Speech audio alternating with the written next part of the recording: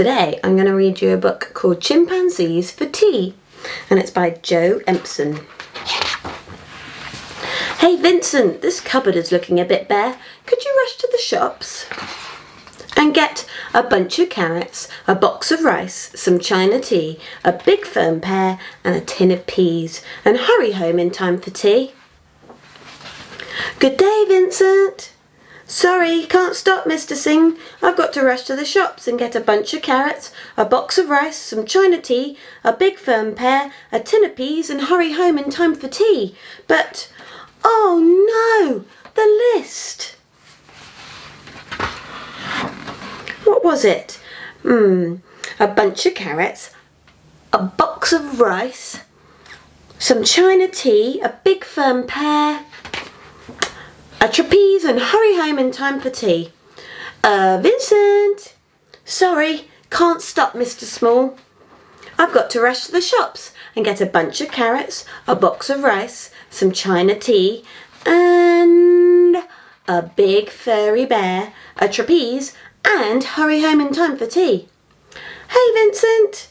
Sorry, can't stop, Mr. Wood. I've got to rush to the shops and get a bunch of carrots, a box of rice, some chimpanzees, a big furry bear, a trapeze, and hurry home in time for tea. Toot sweet, Vincent!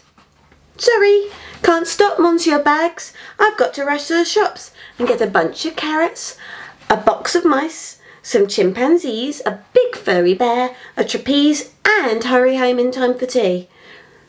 Ah, Vincent! Sorry, can't stop, Miss Ray.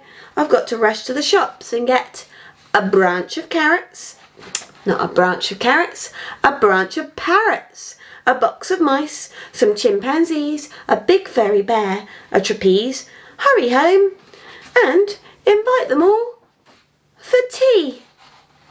What a very crazy tea time that would be. I mean, gosh, look at that picture. They've all got quite good manners, actually, it looks like. What do you think of that story? Hope you enjoyed it. I'll read another one later. Take care.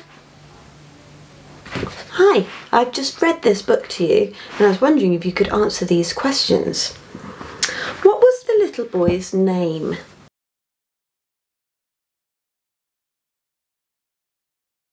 What items did he have on his shopping list?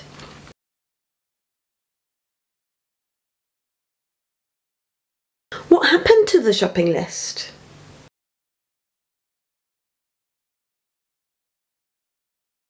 How do you think Mum felt when he came home with all those animals for tea?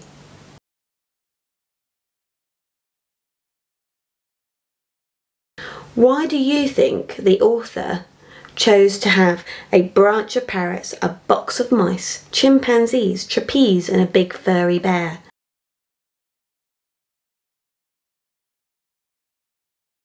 And then the last question I'm going to put to you is, what animals would you invite for tea?